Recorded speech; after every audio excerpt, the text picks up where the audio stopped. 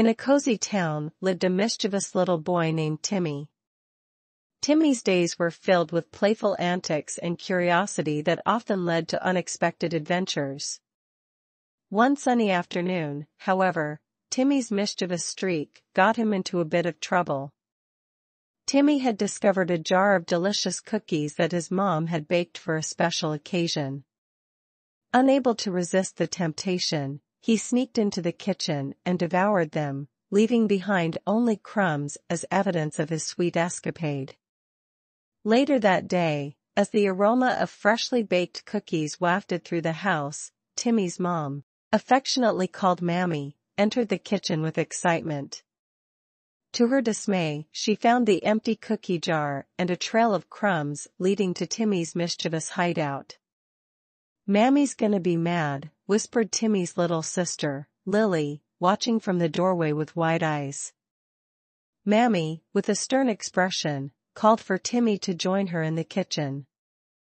Timmy, realizing he was caught, entered with a sheepish grin.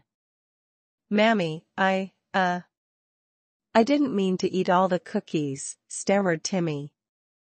Mammy, with a mix of disappointment and scolding, explained the importance of honesty and respecting others' belongings. Timmy listened with a bowed head, understanding the gravity of his actions. Lily, witnessing the scolding, couldn't help but feel a bit sorry for her mischievous brother. Yet, she knew that Mammy's lessons were meant to guide them onto the right path. As Mammy finished her scolding, she softened her tone and reminded Timmy that mistakes were opportunities to learn and grow. Timmy, now truly remorseful, promised to be more considerate in the future.